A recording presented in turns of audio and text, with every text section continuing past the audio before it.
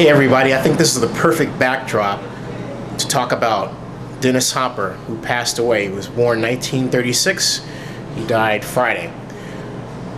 You know, I could talk about a lot of Dennis Hopper's films. I haven't seen most of them, but there's one that served as my personal introduction to the greatness of Dennis Hopper.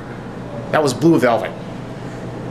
He played Frank Booth, a psychotic who was enslaving Isabella Rossellini and having her do things that, let's say, weren't so cool, although she did seem to enjoy it on some level. He scared the heck out of me. He played that role with this raging, towering anger. You didn't quite know what he was going to do. It was like watching a bomb just slowly begin to just explode on screen. Never seen anything like that. I would say the only other actor who played such a nutty person so well was Anthony Hopkins in Silence of the Lambs. Fascinating performance, fascinating.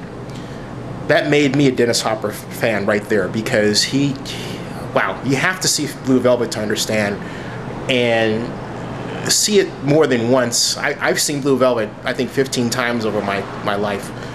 It's one of those films you cannot put down. There's always something in it you didn't quite expect to see, but regardless of where you turn and how you look at the movie, Dennis Hopper dominates your view. Dennis Hopper, he will be missed. It's hard for me to believe he's dead. It just is. But he had a good life. Unlike Gary Coleman, he had a very good life. Dennis Hopper, rest in peace. I gotta ask this question. What is your favorite Dennis Hopper quote?